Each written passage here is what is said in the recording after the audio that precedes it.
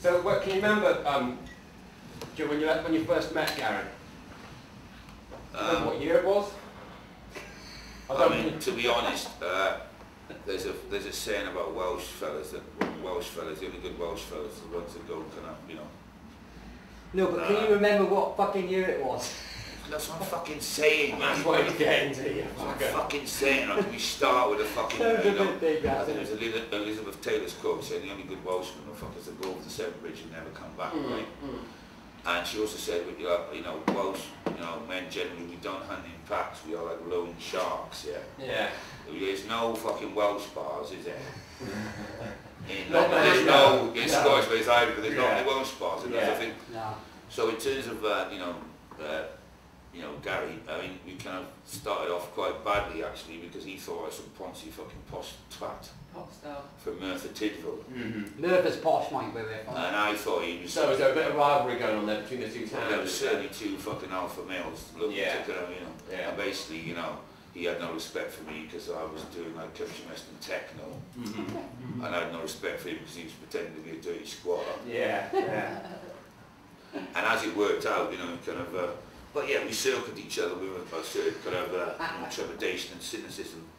But as a fucking geezer, and as I got to know him, and I realised, and all joking aside, you know, he ran a very cool crew of soldiers, and his reputation spoke for itself.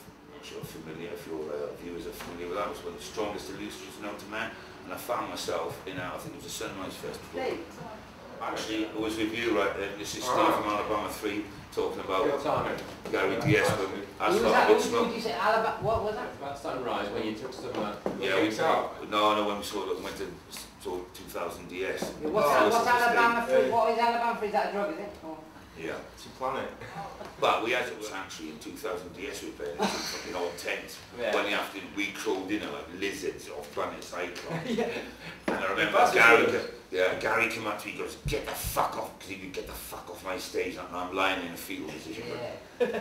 You know, and I looked at me, but it was a sanctuary because we found, at the height of this trucking trip, we crawled into the fucking 2000 DS fucking game. He guarded his territory. He goes, get off my fucking stage. He guarded it. I was going, no, listen, Rat, we're both Welsh, you were behind him. And he gently carried me to the side of the stage, but we lay there for half an hour till we calmed down. Well, he did as well while we were playing. And he was sweet as fuck with us, But he was like, you know, he was a kind of, you know... Gary guarded the stage like as if the Romans were invading. He guarded the stage like as if the Romans were coming over the fucking valley. I mean, he took no prisoners in that context. He wanted to do it properly, didn't he? And I had a really good relationship. I was like, you know, he very much perceived us as a sellout fucking, you know, country western techno band, which was kind of... But do you think in reality he sees it that way, or do you think that was just like a front?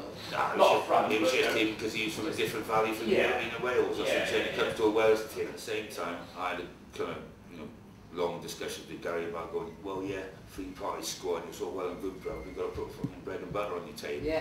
And it was really interesting how watching him develop as an artist to like organise stuff and going, we've got to get some dollars in here, while still maintaining a kind of a warmth and integrity based in his underground. Well, and also about putting over with a fucking audience the size of someone like you, you need to put the message over you. After Gary's demise is that, you know, having seen Dead Silence where he was at in terms of, I'm not saying a crossover, but certainly taking things forward. The times now, you know, need, you know, something what different. Gary was representing was very important. He was bang on the zeitgeist.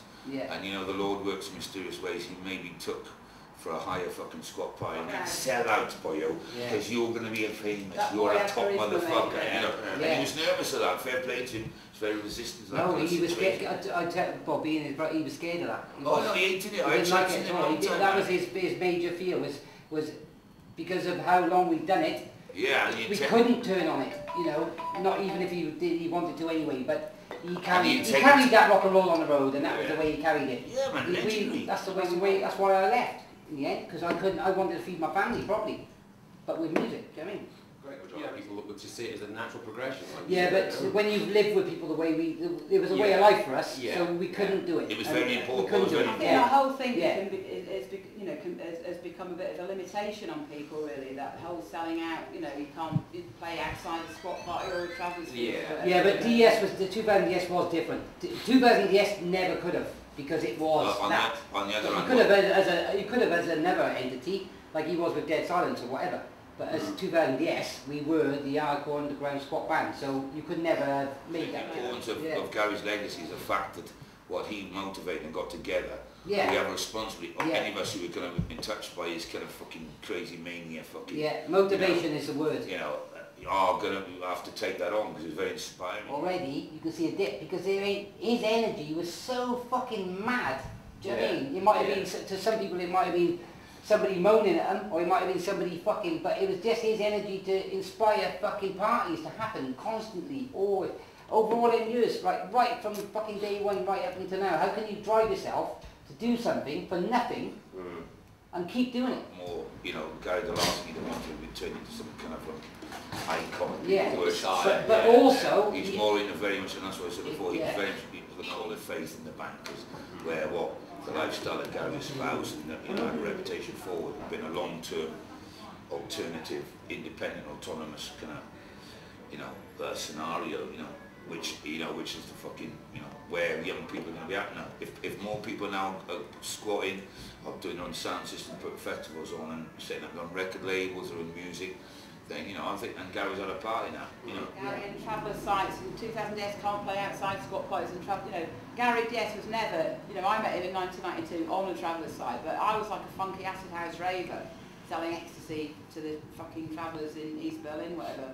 But he was never ever judgmental towards me. No, we weren't tied down. We played in like Heaven. Heaven, the gay club. We played in there. We play anywhere we could. Yeah, you know what I mean. More about this. Paul was a young lad come from the valleys, young punk rocker, moving out of his little village in the middle of fucking nowhere in Wales. He was a cunt. He was fucking a nightmare. Gary was a nightmare. My other brother will tell you more than me, but he used to go to gigs. We used to go to the top rank in Cardiff, right?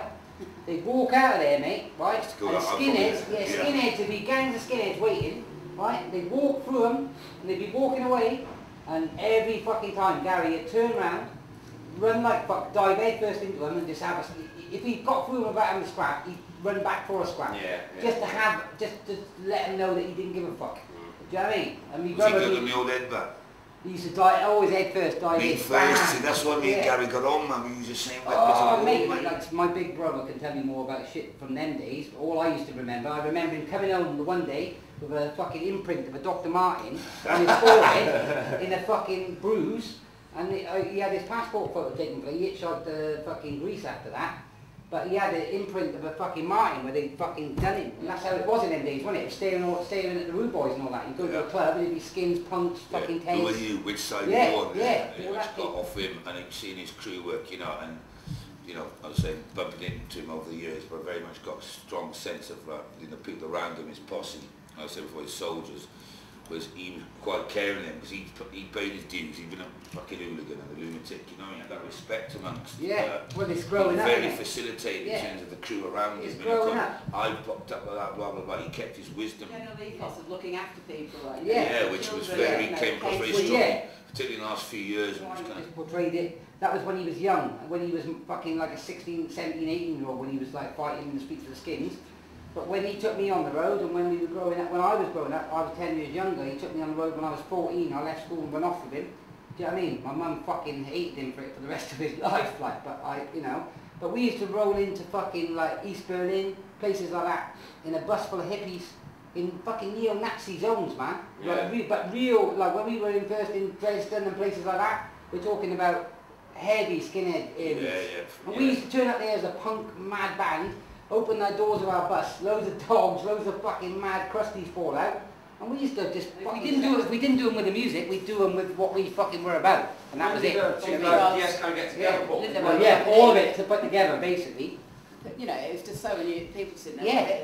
But we rolled hard. We rolled fucking hard. We rolled all around America, man. 3 months around America, we rolled like that. Me, Gary, there's 5 of us in a fucking. We toured America for 3 months like that, exactly the same. rolling into places, just fucking doing what we were slagged off by all the magazines in America for being fucking, like, the Anarchist magazine, Maximum Rock and Roll, all these magazines slagged us off because we were fucking too wild, basically. We were just, you know, in America, in America they like to pigeonhole you. They like to say you're a fucking, you're an anarchist or you're something. Because we were fucking just mad, they got G.G. Allen. Well, when we got to San Francisco, we stayed with G.G. Allen's guitarist. Yeah, that's and we had a gig in this anarchist bookshop, right? Just in case anybody doesn't know, who was G.G. Allen? His whole attitude was a gig was just basically whatever he made it. So he could fucking it was his band behind him were a real good punk band. But say he should jump into the crowd and someone pushed him, he might punch him in the face. Basically, it was just a fucking whatever happens. But it's part of the gig. Exactly. So that's you know a lot of people didn't get his thing, and maybe sometimes I wouldn't. I might turn up at his gig and not get it, and you know. But that's the point of good rock and roll. Good rock and roll in 2000. Yes. It's about disturbance. You disturb people's heads. You roll into. Going, what the fuck was that? Well, it's the hip hop of its day, isn't it? It's the hip hop. You roll into an area, sending the message. This is how we roll, and we're bringing. But the difference with us was we took buses, so we took our whole area with us, not just a band. Our fucking way of life, dogs, fucking kids. People like the Spiral Tribe and all. Like followed our route. That's what I'm saying, after the Criminal Justice Act, which outlawed, and after Castle Morton, exactly. We were already abroad when Castle Morton happened, and the Spirals left that homeboy and hit the fucking boat. You know, we fucking raped and pillaged fucking Europe, didn't we? You know what I mean? Siphoned our way, robbed our way, you know. Basically, you know, we got to Amsterdam, we did a gig, half the band left, so me and Gary then had to fucking take whatever we took from Amsterdam to Spain to survive, find guitarists there, and that's how we toured for the next 10 years, was by like just thievery and shenanigans. Exactly. We'll see the pants shit. And the fucking education of borders was what kept us alive, because the music didn't. It was what we knew we could take to the next place that would make money. Do you know what I mean? And that was, you know, and you can't fault him for that, because he was fucking special for that. You know what I mean?